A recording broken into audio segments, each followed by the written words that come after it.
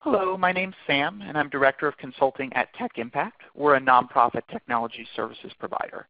And I'm here today to talk to you about joining your Windows 10 machines to Azure Active Directory to get single sign-on to Office 365 and any other apps that you have integrated. Before you get started, you're going to want to make sure you've taken care of a few things. You're going to need E1 or higher Office 365 licenses. You're also going to want to make sure that all of your machines are running Windows 10 Pro or Enterprise. This is not supported with anything older or with Windows 10 Home. Finally, I would recommend that you run the Windows 10 Upgrade Assistant. Windows 10 has come in a lot of different flavors, and the interface can differ slightly depending on what version you're on. Running the Windows 10 Upgrade Assistant is the only way to make sure that you're on the most modern version of Windows 10. Everything we're doing here today is possible with the free E1 Office 365 licenses. If you choose to subscribe to an additional Enterprise Mobility and Security license, you can do a lot more, including specifying local administrators on your machines, configuring those machines using Intune, which can be a replacement for your on-premise Active Directory group policy, and even conditionally providing access based on machines' encryption or Windows updates or antivirus status. It's even possible for your users to enroll personal devices to make sure that they're meeting basic security requirements without actually fully controlling them as an administrator.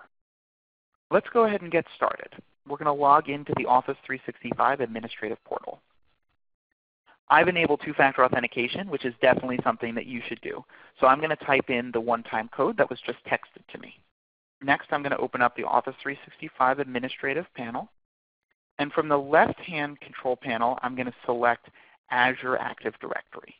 Right now we're looking at the old Azure portal. There's a new portal which will be the default very soon. I'd recommend that you make your changes there instead. Let's go ahead and click on the Check Out the New Portal link at the top and launch that more modern portal. You'll see that my URL has changed. This direct link, if you want to bookmark it, is just portal.azure.com. So now we're going to open up the Azure Active Directory control panel from the left. And I'm going to select Users and Groups, and then we're going to click on Device Settings. And here I need you to make sure that Users May Join Devices to Azure Active Directory is set to either All or Selected. All allows anyone in your organization to join their computer to Azure Active Directory.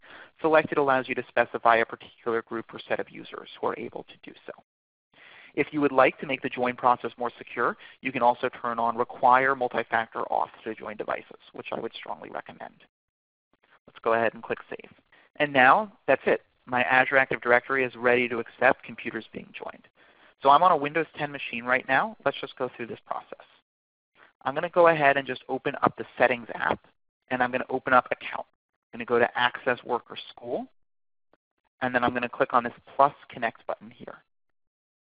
Now if I had an Enterprise Security and Mobility license, and I had set this up as an administrator, I could actually enroll this device in Office 365 without joining it, which would provide me with some limited management and reporting capabilities without actually taking control of the machine. But in this case, this is a company-owned machine, and I only have a free E1 license. So let's go ahead and just join this to Azure Active Directory using this link at the bottom. Now I'm going to put in my account information and my password. Now like everything else we do, I'm using two-factor authentication. Okay, and now we're setting up my machine. So let's go ahead and restart the machine, and I can show you what just happened. So now you'll see that I have the old user that I was logging in, but I also have this new button here called Other User. Let's click on that. Here it's going to ask me to sign into my work or school account. So let's put in my Office 365 credentials, which are also my Azure AD credentials.